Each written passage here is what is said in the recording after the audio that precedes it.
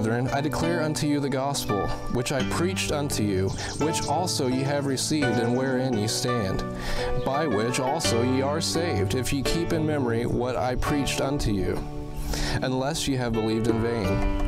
For I delivered unto you first of all that which I also received, how that Christ died for our sins according to the Scriptures, and that he was buried, and that he rose again the third day according to the Scriptures.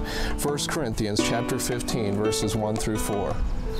This is the gospel of the grace of God, the good news that the Lord Jesus Christ, the Son of God, came to this earth, took on himself the nature of a man. He was crucified and died for our sins, and he rose again on the third day. I want to ask you the most important question of your life. Your joy or sorrow for all eternity depends on your answer to this question. Are you saved? This has nothing to do with how good you are or if you go to a building called a church, but are you born again? In John chapter 3, verse 7, Jesus said, "Ye must be born again." How can you be born again? First of all, you must realize that you are a sinner. Sin is anything in us that does not express or is contrary to the holy nature of our Creator, God. For instance, have you ever lied or cheated or stolen? These are all contrary to the character of God. The Bible makes it clear that all have sinned in Romans chapter 3, verse 23, when it says, "For all have sinned and come short of the glory of God." Because you are a sinner, you are condemned to death. For the wages or the payment of sin is death. We read that in Romans chapter 6, verse 23. This includes eternal separation from God in hell. It is appointed unto men once to die, but after this the judgment. Hebrews chapter 9, verse 27. But God loved you so much, he gave his only begotten Son, Jesus, to bear your sin and die in your place. He hath made him to be sin for us, that we might be made the righteousness of God in him. 2 Corinthians chapter 5, verse 21. Jesus had to shed his blood and die. For the life of the flesh is in the blood.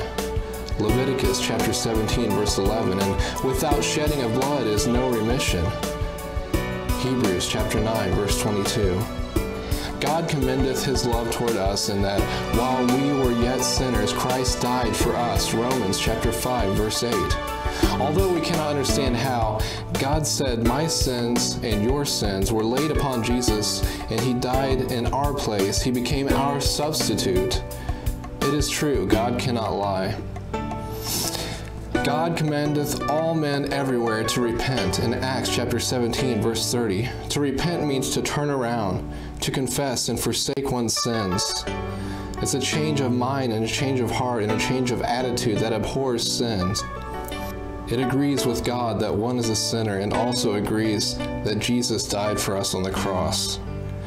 In Acts chapter 16, verses 30 and 31, the Philippian jailer asked Paul and Silas, "Sirs, what must I do to be saved?"